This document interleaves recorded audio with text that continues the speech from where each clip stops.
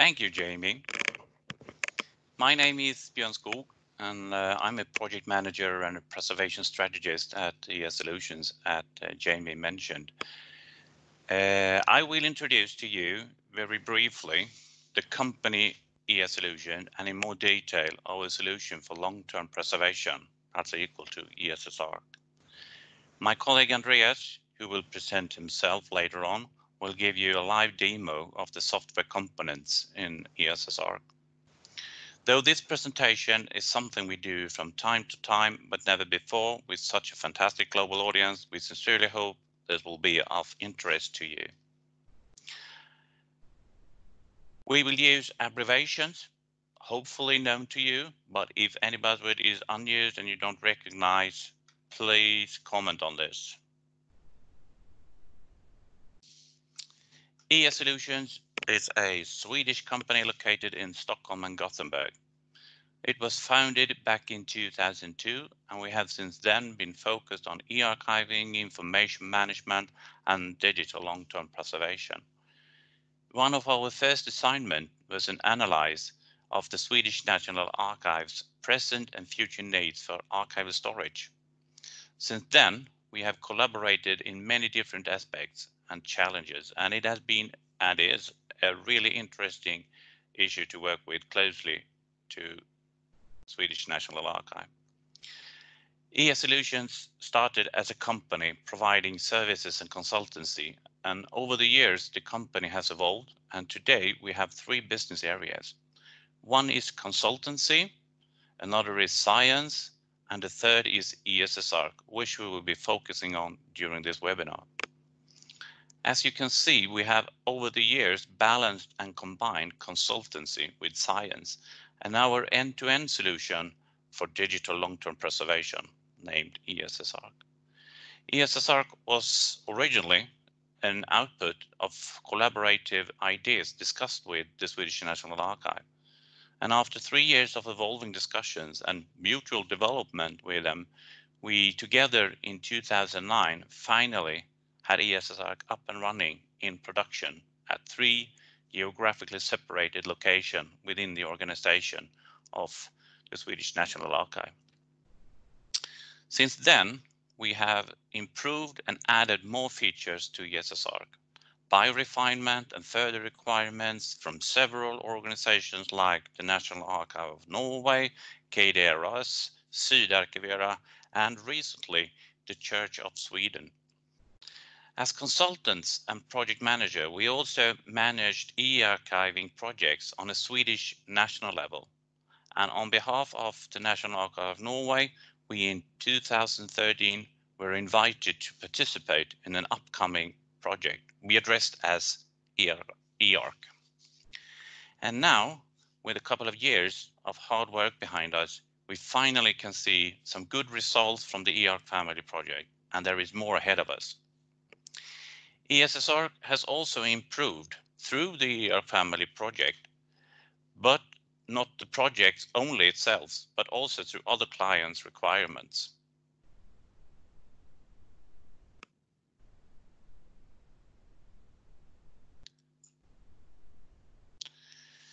So let us put focus on the topic for today's webinar. ESSR is an end-to-end solution for digital long-term preservation and covers the complete archival workflow. It addresses e-archiving capabilities to individuals, organizations, and systems. And of course, ESSR is based on OIAS and PIMAS and extended with functionalities to support pre-ingest and management of archival collections, just to mention some of the extended functionality. ESSR can be used as a pre-archive or as an archive specifically for long-term preservation. Any kind of organization can benefit from this solution. If you're in the public sector or the private sector, if you're a national archive, library, or museum, you can still benefit from ESSR. And we do have support for submission agreements, different kind of workflows, different kind of validators and converters, management of the archive and its collections, and the solution is trustworthy since it is implemented into environments totally separated from internet and external networks. This means it operates in a dedicated networking environment with high security requirements and complex authorization mechanisms. And if you need to secure connectivity to ESS-ARK, it has a REST API, a well-known interface, and it's really easy to use. ESS-ARK is being continuously developed with a basis of Python, and the roadmap is also developed continuously with a high priority of development issues where sponsorship exists. And ESS-ARK is truly an open source solution that enables you to start directly with your archival workflow and digital preservation and let you grow with the solution as you need changes.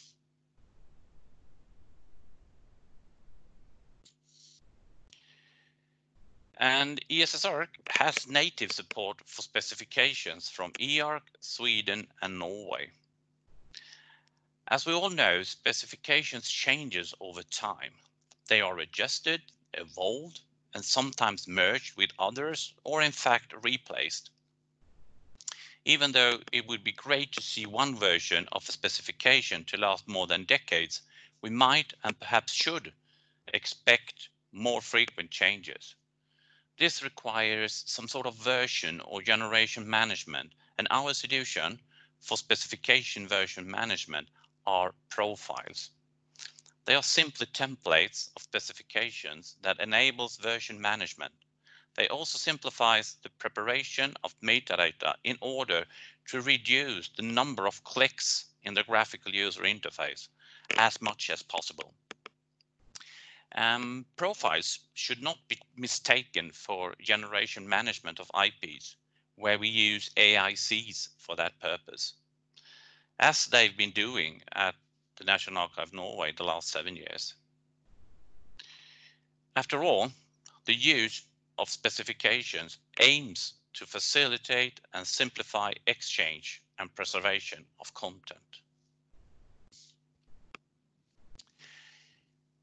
I won't go through this diagram, don't worry, but this is presented to you to understand that we understand that a technical solution is just one piece of the information management puzzle.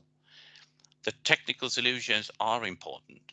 It is supposed to be efficient and create different benefits. However, there are much more to be prepared for, and there might be obvious challenges and some not as clear to everybody.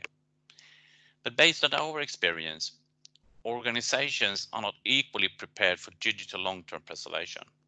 Their maturity differs. So what we always want to do is to early in the phases of an implementation, define and specify the life cycle perspectives and workflows, just in order to simplify the upcoming configuration and adaptation. So this map is really good to start with in order to achieve a common ground of understanding who will do what, when, and in what way, etc. And most important, the life cycle perspectives of information will open up discussions about responsibilities and ownership. Just to give you a quick overview of the capacity of ESS-ARK. These are the figures from the Swedish National Archives on the 25th of March this year. They've had ESS-ARK in production now for almost 11 years, and so far they managed to ingest and preserve this amount of data. As you can see, it turns out that most of the archival collections are small AIPs, less than 10 gigabytes and 1,000 files. But since they continuously receive and ingest content into the archive, this will of course grow. So finally, I would like to round up my brief introduction to ES Solutions and ESS-ARK and point out that we as a company has 17 years of experience, knowledge and competence within e-archiving, information management and digital long-term preservation. Our clients appreciate this. It simplifies a lot and makes it easier to move forward. Therefore, we are assigned over time as consultants for different kind of assignments, as you can see. And we truly believe it's important with sharing competence and expertise. And that's the reason why we really like the challenges the science area can provide, not to mention the E-ARK family projects. I will now end this theoretical presentation and let my colleague Andreas continue with a live demo of ESS-ARK and its functionality. So I will hand over to you, Andreas, so that you can continue. Thank you very much. Bye.